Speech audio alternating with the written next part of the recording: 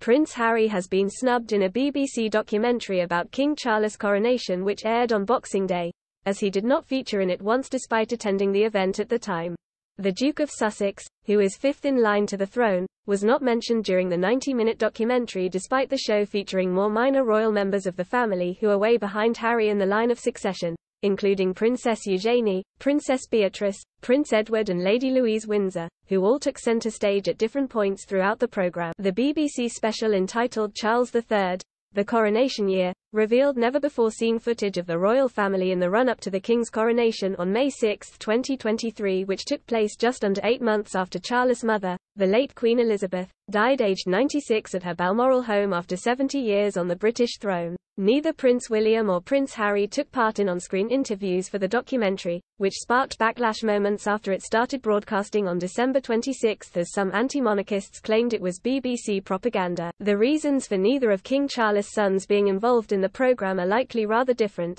as it's understood the Wallace household decided to let the focus be on the monarch after a tumultuous year for the firm. Despite the deteriorating relationship between Prince Harry and King Charles since the Duke stepped back from his senior royal duties in 2020 to spend more time with his wife Meghan Markle, and their 2 young children Prince Archie and Princess Lilibet, Harry did in fact make the journey to London to see his father crowned at Westminster Abbey. But he flew home immediately afterwards, barely spending 24 hours on British soil. Anne, the Princess Royal, was one royal who did feature heavily in the documentary.